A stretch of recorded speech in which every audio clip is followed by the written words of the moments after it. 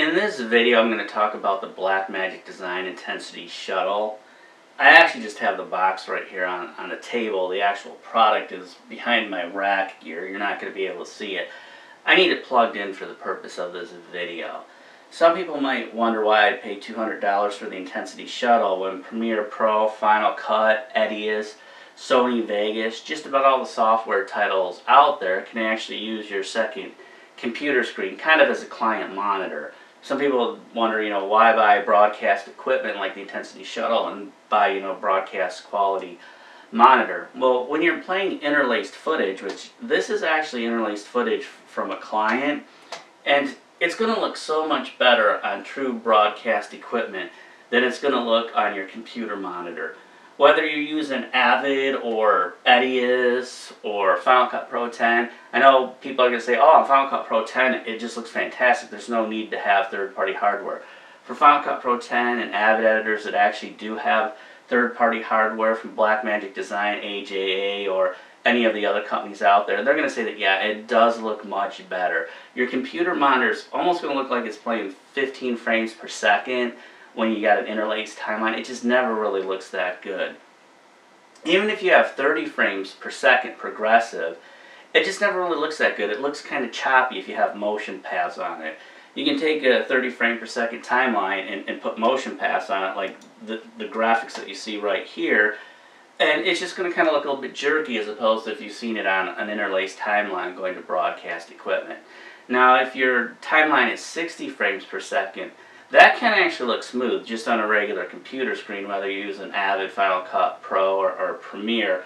But it's actually taking more out of your CPU and actually using your GPU a lot more.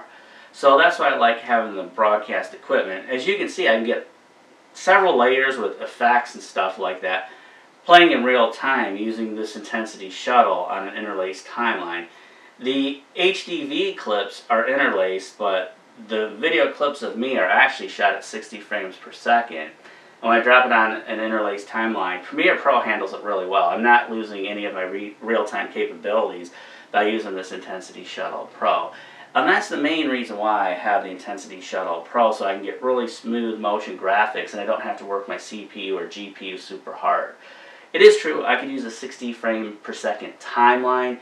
The motion graphics would look smooth. I just wouldn't get as many layers of video and special effects applied to it and as many title layers if I actually was doing it at 60 frames per second. If you have Avid, Final Cut Pro, any of the other software programs, Edius, I don't doubt that when you're in a 60 frame per second timeline that you're not going to get the same amount of special effects that you would have if you were in the 30 frame per second timeline, progressive timeline. And that's why having the interlaced timeline allows me to have a lot more special effects than I ever could if I was at 60 frames per second. So for the $200, it's well worth it. I get really smooth motion graphics, as I stated.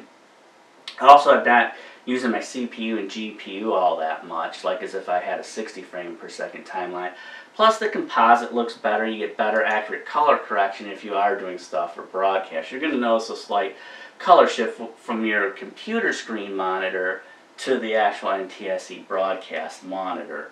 There's also a few other things. If you actually look at the way this is laid out, how the Adobe goes across there, I want to let people know that with most TVs you can actually go into the menu, and that's what we're going to do right now. And if I actually scroll down to the advanced video, and if I actually go into overscan, and I'm going to actually hit off on here, you should actually notice that the actual composition is different. See how you can probably hear what I can do here. You're going to see that you can see that little piece of green leaf there, and you can actually see that little piece of green leaf there. Because right now, it's not letting any of the actual video go beyond where the bezel is. So none of it's going to be hidden by the bezel on both these. But most people are actually going to not have the overscan off. Most of you are going to have the overscan on. Let me just go in here. Oh, let me go back into menu. It didn't work. Go back into menu real quick. Got to go into advanced video. And now the overscan. I got it back on. I'm going to hit exit. And there's my exit. You can actually see that the little tiny piece of grass actually is now getting clipped. Whereas before, both of them had the same exact composition. I don't know if you can kind of tell here, there's more of this right here on this particular screen because the computer monitor is not using pixels hidden by the bezel. I could actually probably, could I slide it to something that might show it a little bit better? I might be able to. This right here might show it a little bit better. On here, there's much more area. You see a little bit of this like little tree or whatever in the background, where in there you don't see it. It's closer to getting clipped. We see like there's a person here. They're getting more clipped in that, like I said, because the pixels hidden by the bezel are being used. We see this little thing hanging down right here. I don't know if it's a plant or whatever, a plant pot or whatever, but you don't actually even see it on there. There's a lot of space between the picture-in-picture and the bottom, where on that there's very little space. So that's when they say the composition. You'll have the choice, you know, when you're going to broadcast equipment, whether you want the overscan or underscan off. So I hope that kind of helped people realize why you might want this, you know, broadcast equipment, because when you're doing titles, I could put the title safe area up on Premiere Pro. You can do it with Final Cut Pro 10 and Avid, but it's not the same thing as actually seeing it on broadcast equipment. So I'd rather actually see what the composite actually looks like rather than seeing the title safe area. So you get better color correction, you also get more accurate composition. You're also going to get like smoother motion graphics, as I stated. So there's reasons why for $200 this is a pretty good deal, especially if you're doing, you know, work for clients where it's going to be actually broadcast. Even though you shot at 30 frames per second or 60 frames per second, most broadcasting is done with an interlaced timeline, or actually broadcast and interlaced like 1080i as opposed to like 1080p. So even though you might have done work for the client at 60 frames per second, 30 frames per second, you can still actually put it on an interlaced timeline. It'll actually play really smooth. So there's reasons to have the equipment I've got. I like using it, but it's actually not for everybody. You don't actually have to have this type of equipment. I thought it would be a good idea to show the actual Intensity Shuttle unit itself. I'm not sure if this is the input side or the output side. They look identical. As you can see, you have HDMI, component, S-video, and composite. The HDMI port can actually record video from most DSLR cameras, or you could use it for live streaming. You can also use it for game capture. It wouldn't probably be the best device for game capture. The S-video and composite ports can be used to capture Super VHS, High 8, regular VHS, basically any type of analog tape that was standard definition. Those ports will work great for. For outputting, it's up to you. Do you want to use the S-video to go to an old CRT style monitor? Do you want to use the HDMI to go to an HD monitor? It's a pretty useful device to have. And for $180, I wouldn't want to be without it. It does come with a USB 3.0 cable, and it does get its power from that cable, which is nice. You don't have to worry about an AC adapter that your dog or cat might eat up. Another thing I like about the Blackmagic Design Intensity Shuttle is that it will let me output to the older broadcast style monitors, the old CRT monitors. A lot of the products from Blackmagic Design can do it, as well as a lot of the products by Matrox and even AJA. A lot of their products can actually do it as well. With the Blackmagic Design product, at least the Intensity Shuttle, you just have to actually go into the control panel, and where conversion is, you have to actually do HD to SD, and it'll allow you the option to letterbox it if you want, and that's what I use. So now this particular HD timeline will actually output to this monitor as well. And the motion graphics on CRT monitors are actually going to be probably a little bit better than what you'd see on one of the LCD broadcast monitors. The CRT monitors, they don't really have any of that, what you would call response time, like 6 milliseconds or 30 milliseconds. It's just, it's dead on. There is no like lag. So motion graphics can actually look a little bit better on the older CRT monitors. They still have their advantages too in other ways. So I do like it for reference purposes, you know, to look at it on the CRT as well as the standard definition monitor.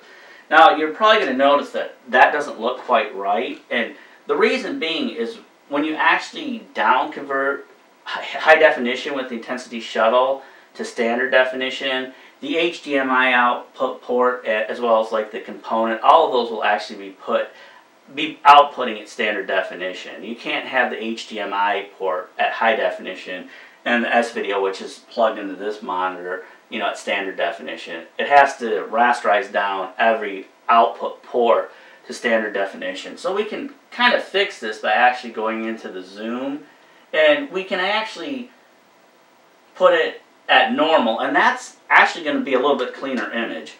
As you can see, I can still get a lot of real-time special effects by having it, output to this older CRT monitor, and that's because the Intensity Shuttle, it's using its hardware to actually rasterize the image. I should clarify that there is hardware in the Intensity Shuttle to rasterize HD timelines down so they can be seen on a standard definition monitor. Premiere Pro does not take a hit in real-time performance, but I don't know if other software programs would take a hit in real-time performance by simply having the Intensity Shuttle hooked up. This is probably the better way to look at it. The image is going to look a little bit more crisp and clean. What you can do for clients, if they do want to see what it, like if you were editing a standard definition timeline and the client wanted to see what it would look like full screen, you can zoom out. Like if you were editing, for example, mini DV tapes, you would actually be able to give them a pretty good idea of what it's going to look like on an HD monitor, as well as what it would look like on a CRT monitor. And standard definition monitors are great for viewing like mini DV tapes. It's great for viewing DVD. Anything that's standard definition will look better on a standard definition monitor. And that's why I think anybody that does video production for a living should have an old CRT monitor. If you've got an older, if you've got older videotapes, whether they're VHS, high 8, or even mini DV that you're editing for a client, it's just so much better to watch it on the older CRT monitor than on your computer monitor, or even outputting it to a HD TV. It's well worth the price of investment to actually go and look on Craigslist and find an old CRT monitor.